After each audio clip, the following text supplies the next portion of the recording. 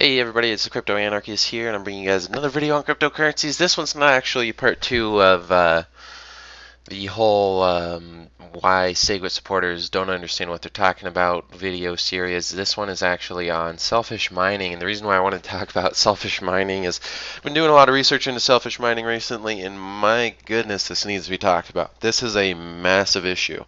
Selfish mining, like most people don't understand selfish mining. The one thing I found about cryptocurrency users is they all like to lie to themselves and pretend like what they're using is completely secure and safe, and usually it's not. And don't I'm not saying like don't buy cryptocurrencies. I own a lot of cryptocurrency. I'm heavily invested in this. I'm trying to start businesses within it, so I'm a big believer. But to pretend that it's secure right now, it's really not. And especially the Segwit coins, like any coin that uses Segwit, there's a method of selfish mining that can easily destroy all Segwit coins. And so I'm going to go ahead and talk about that today. So what is selfish mining? Because most of you guys probably don't know what it is. Well, selfish mining is it's a form of mining where instead of releasing blocks as soon as you find them, the miner holds onto the block in order to start working on the next block. Because when you're mining on a cryptocurrency, you can't mine on the next block until someone has given you the answer to the previous block. So if you haven't found the solution to the previous block, you can't start mining on the next block. So a selfish miner, the way they operate is when they find the solution to a block, instead of giving it to everybody else, they keep it to themselves, and when they keep it to themselves, they can start mining on the next block. Now, there is a slight risk involved in doing this, because if somebody else finds the block that the selfish miner has found, the selfish miner has to release their block at the same time, and so then it's like a 50-50 chance who's going to win out. Now, if you actually do the math, the problem here is, even though there's a risk that, hey, if the selfish miner finds a block, there's only a 50-50 chance they'll win the block propagation race, it doesn't matter, because as long as the selfish miner is smaller than the honest miners, he's wasting more work of the honest miners than he will waste himself. So it's always more profitable for the selfish miner to continue selfish mining. Okay, it's always more profitable. So that's assuming that there's a majority of miners who are mining following the honest protocol. There's actually a defense against this selfish mining, and the defense against selfish mining is for the honest miners to form their own cartels. And like I said before, because selfish mining is only more profitable if there are more honest miners than the selfish mining cartel, this means that the selfish mining cartel by definition has to be smaller than the honest miners. So if the honest miners form up and form their own selfish cartels, then the honest miners who have formed their cartel will be more profitable than the selfish miner, and so they can choke the selfish miner off the network just by doing what the selfish miner is doing and selfish mining themselves. Okay, so this obviously, this is still a big threat to cryptocurrencies, like this just right here, even though there's a defense, because if somebody does selfish mining, obviously they'll lose a ton of money, but so will the miners, and it'll make the blockchain act really weird for a while, because if everyone's selfish mining, they're all holding on to their blocks that they found and just releasing them at a later point. So you'll go through periods where you won't find blocks for hours or maybe even days, and then you'll find tens or dozens of blocks all in a matter of seconds, and so it'll be really weird. Now again, the blockchain will still function, it'll just be very weird, and it would probably cause the price to crash. So selfish mining is an issue, but like I said, the defense is simple, and because selfish mining, it only really is more profitable when the selfish miner is smaller than the honest miners, you don't really have a huge amount of things to worry about. Like, yes, it can happen, but there's a defense against it. Now, the big issue is when you involve Segwit, because Segwit changes all of the incentives for selfish mining. So let's go ahead and talk about that. So what does Segwit change? Well, with Segwit, the selfish miner doesn't actually hide the blocks that they find. Okay, so this completely changes how the selfish miner works, because before, the selfish miner, they're doing all their stuff in the shadows, they're doing it all hidden, so there has to be collusion among all the members of the selfish miner. Like if they're running a mining pool, all the members of the pool have to know what's going on, they have to be in on it, they have to know exactly what's happening. Okay, however, with Segwit, the cartel doesn't actually hide their blocks, they publish their blocks. So they publish it just without signatures. Okay, now the reason why they publish it without signatures is because the Segwit selfish mining attack, you're not actually trying to get more blocks faster. That's like an added bonus for this attack. So the full attack without Segwit is just to get more blocks faster and gain more money from mining. That's not actually the attack vector with the Segwit selfish mining attack. And I call the Segwit selfish mining attack the altruistic selfish mining attack. The reason why it's altruistic is because the Segwit selfish miner, they release the block publicly just without signatures. Now the reason why you release the block publicly is because the main avenue of your attack is just to get people to mine these blocks without signatures.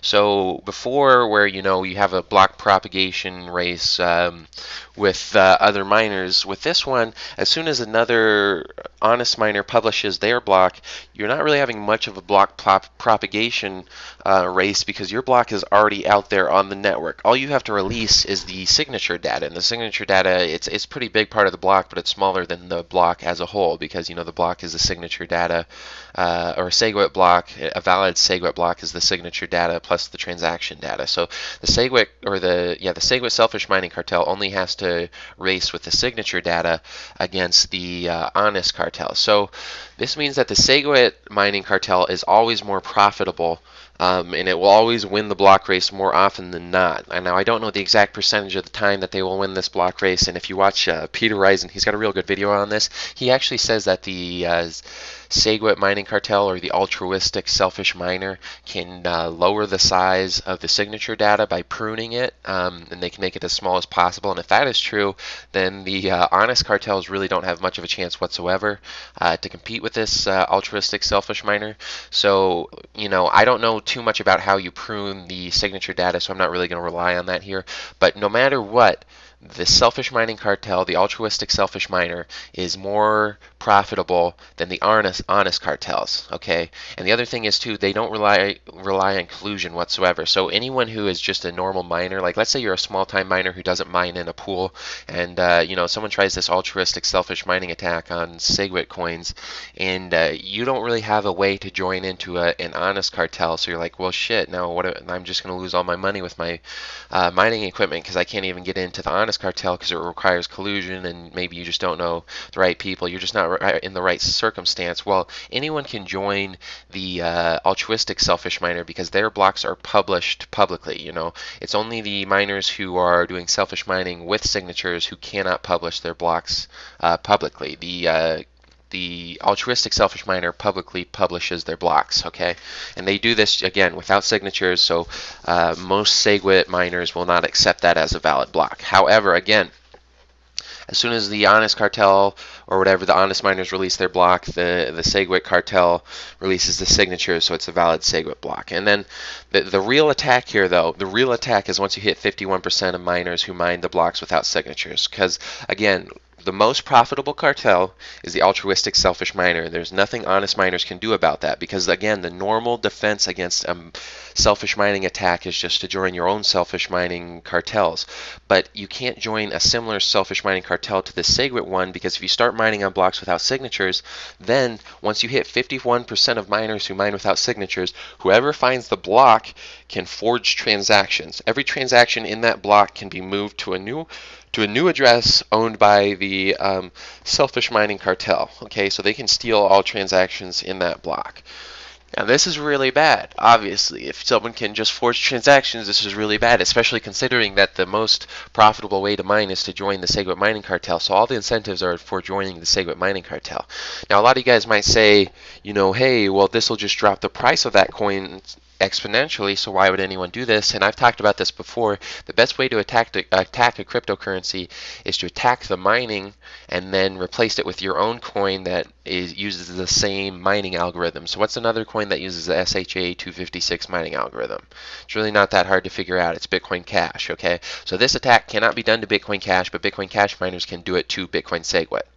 So all that has to happen is some large owners of Bitcoin Cash, and just so you guys know, some of the biggest owners of Bitcoin Cash are the biggest miners of Bitcoin Segwit. So like they could do this attack today. I don't know if they control 51% today, but they could do this attack today. And if they did it, they could forge transactions within that blockchain. It would take a while for some people to notice because when you send a transaction, you don't really think about it. You just assume it got sent there. You're not checking it. So it would take a while, and these miners who forge these transactions might actually be able to, exchange their coins for other coins on different cryptocurrency exchange markets. And if they do that, again, they're following the protocol too of this coin, so it's not even clear whether this would be illegal, because yes, they would be forging transactions, but they're following the protocol of the coin. This is not a hack. It's not even technically an attack. They're just following the protocol in a way that people don't want them to follow the protocol in. So it should be completely legal. It'd be in a very gray area and people wouldn't like it, but it should be completely legal. And then if they do that once this gets found out, then the price of that coin tanks, and then it has to get replaced by another SHA-256 coin. So even though people would say, oh yeah, but if someone does this attack, it'll drop the price of the coin to basically zero, that's kind of the point of the attack. Okay, so the Segwit mining cartel, or the altruistic mining cartel, they perform this attack, they steal a bunch of the Bitcoin, then they transfer it over into another coin before anybody notices, so then they've secured their profits, and then once everything's been found out, once people have actually figured out that this theft has occurred, the price of the original coin that they're doing the attack on, it drops to near zero, and then it just gets replaced by other coins that use the same mining algorithm. Okay, so that's how this attack works. That's exactly how this attack works, and it's a real big issue. And then another thing, like, people think that if this attack happens, you will know immediately, but by removing the signatures from transactions, there's no data on the blockchain to prove that this has happened. So you can look at the blockchain and you can't prove that anything went wrong. So it really will take quite a long time. It'll take more than hours. It might even take days to prove that this attack actually occurred. And if it took days to prove that this attack occurred, that's a lot of time for one of these miners to get out all the funds that they forged and sent to themselves. It's really a lot of time. So it can be easily done. And so this is a big issue because this can be done on any Segwit coin. The other thing that you got to remember is people would say, oh yeah, but the Bitcoin hash rate's so high and the miners in it right now are honest enough that they won't do it. That's probably true. Roger Ver and Jihan Wu probably won't do this. They're really good guys. They've really they're basically the backbones of cryptocurrency, as much as people like to hate them, and it's just the new age communists who are coming into cryptocurrencies that don't like it, a bunch of left-wing SJWs that don't like Bitcoin Cash.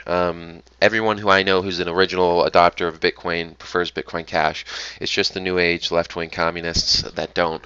But anyways, Roger Ver, Jihan Wu, they probably won't actually use this attack. So you don't have to worry about that, but there's always newcomers coming into the space, so even if Roger Ver and Jihan Wu don't do it, someone else might do it, and then even if this selfish miner only has 5% of the network hash rate, he's always more profitable. So Roger Ver and Jihan Wu might just look at that and be like, look, fuck it, we'll just join them just to end up killing off Bitcoin Segwit because it's already dead anyways. As soon as this attack happens, the coin is basically dead. There's no way to stop this attack for Bitcoin Segwit other than centralizing the network. There's nothing that can be done, which would, again, they've already removed basically everything that defined Bitcoin from Bitcoin Segwit. But if you have a centralized, trusted party running it, then it's definitely not Bitcoin. And I almost think that if they centralized Bitcoin Segwit, people would still jump on the bandwagon because, like I said, it's a bunch of left-wing communists who really support it. And I'm not saying all of them are left-wing communists, just the people who are adamantly against Bitcoin Cash are left-wing communists. But this is a big issue. And then there's one more thing that we got to talk about with this attack, and that's the problems caused by small blocks. So the thing that really makes this attack super profitable is whether or not you can beat people in the propagation race. And like I said, for Segwit, you're not actually trying to propagate the entire block. It's just the signature data. So you're going to beat the other honest cartels, most of the time. And then if you can prune the signature data and make it very small, you're going to beat them, almost all of the time. But the real issue comes with the fact that Bitcoin Segwit is committed to small blocks. So you know how everybody says, oh, small blocks increase security because you have more node validation, which is a retarded argument because Lightning transactions are done off chain, so you get no validation of transactions on the Lightning network. So it's a retarded argument anyways. But the big issue is small blocks make civil attacks much easier. So one way to increase the block propagation of your block is to create a bunch of nodes on the network throughout the world and then propagate your block through all the nodes you personally own, and then that'll beat the other nodes who just randomly choose a block to propagate. And so the big issue is that when you have small blocks, these civil attacks where you just own on thousands of nodes throughout the network, it only costs a few $100s to set up these nodes. I don't actually know how much it would cost to run or just to set up a VPS and run a bunch of Bitcoin nodes throughout the network. I mean, you could probably do each node for like under $50. So you could set up a few thousand for like $50,000, and that would give you a shitload of percentage of all the blocks or all the nodes on the network. So then if you own all those nodes, you're going to win propagation like all the time. So again, Bitcoin Segwit is perfectly designed to be attacked by this sort of an attack. And this is terrifying because it's the most dangerous attack to any sort of cryptocurrency. And Bitcoin Segwit has no defense for it. And this applies not only to Bitcoin Segwit, but it applies to all coins that have Segwit activated. So the one thing that I see, people say that Bitcoin is too big for a big attacker to do, and I said, well, maybe if you're a small attacker, the big miners might just join you because they realize what's going to happen, and it's an eventuality that cannot be stopped.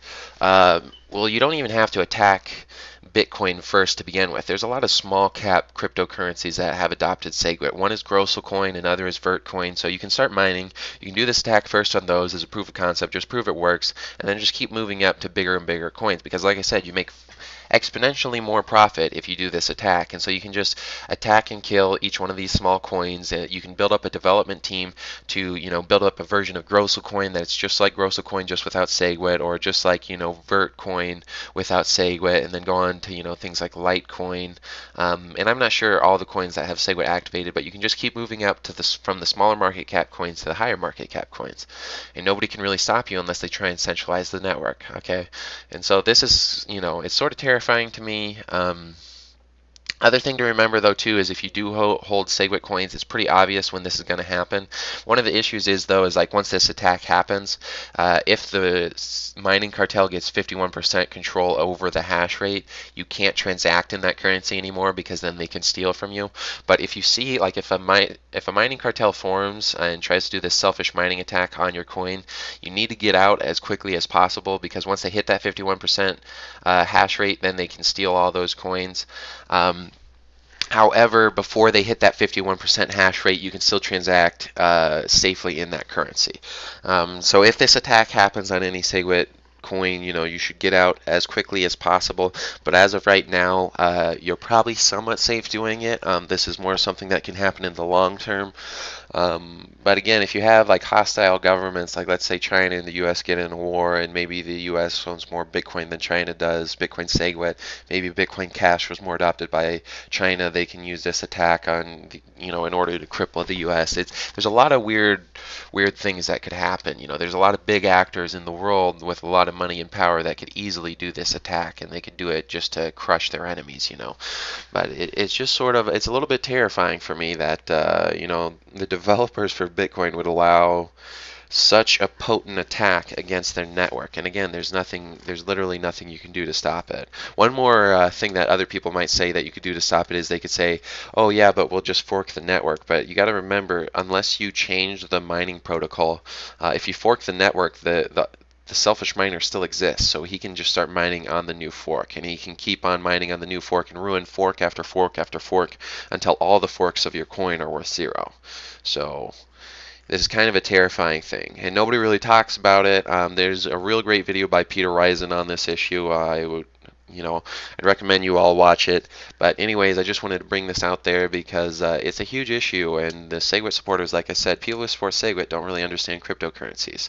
And the thing that defines a cryptocurrency is the security of its mining protocol, and there is no security to the mining protocol of Segwit coins, because the most profitable way to mine them is to steal other people's coins, to forge transactions. But anyways, I hope you enjoyed this video. I hope it was informative. There will be more coming out soon.